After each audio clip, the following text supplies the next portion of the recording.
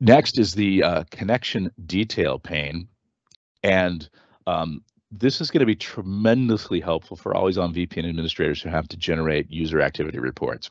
So, for example, let's say InfoSec comes to you and says, "Hey, we have a potential breach. There's an event we're investigating, and we need to know where Joe user went around this particular time or date range, and we want to know where they connected from and what resources they accessed." Doing that on one server, maybe two servers, not terrible. Doing it on a handful of servers or dozens of servers or dozens and dozens of servers is quite tedious and time consuming. At the end of the day, this one's going to be really, really helpful if you have to do this with any regularity at all. And in this scenario, let's say, for example, I get a request to find some information on a specific user. So I'll select this test user here, Rick Deckard, and I'm going to choose my time zone. And I've been asked to find them in October of 2023, roughly, right? So let's see if I can make that nice and even. And there we go. Awesome.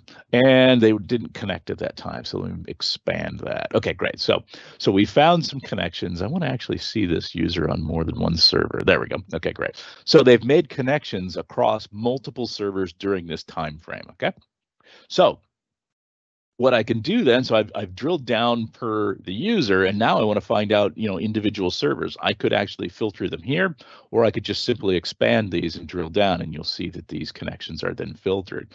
There was a lot of connections to VPN3 during this date range, and I can highlight this, which gives me an overview, right? So this tells me all of the client connections, but I can also drill down to an individual connection, and then you see the reports change and give me the very specific information on what they were connecting through. So this would have been the, and of course this is a misconfiguration of my lab. This should be a public IP address.